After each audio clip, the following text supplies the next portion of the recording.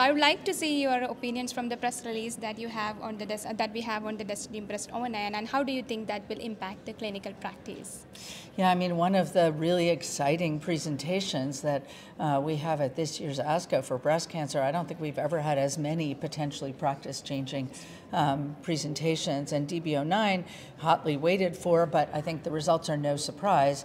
Trastuzumab, deruxtecan, or TDXD, superior to TDM1, superior to third-line therapy with a capecitabine, either TKI or trastuzumab backbone.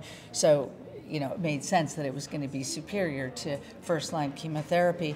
I think there's a lot of questions about sequencing ADCs. TDXD was superior to THP, but the trial itself said you could stop the taxane, after some number of, 6 to 8 cycles of chemotherapy, whereas you continue the chemo exposure with T-DXd.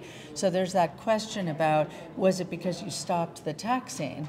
But I think it's probably, based on the data we have, more that you continue to be able to effectively treat disease that becomes resistant more rapidly with the THP.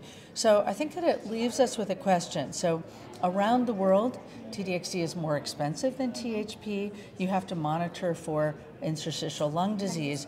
So there may be a tendency to wait in some patients around the world until we have a little bit more data.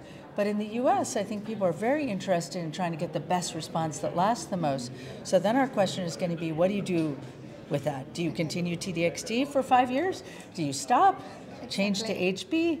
Give hormone therapy, palbociclib like patina. Yes. So I think we're going to have to wait and see. I think that patient-reported outcomes, looking to see what happens over time, will help us a lot in understanding how to put this into our clinical practice. But these advances are all really important.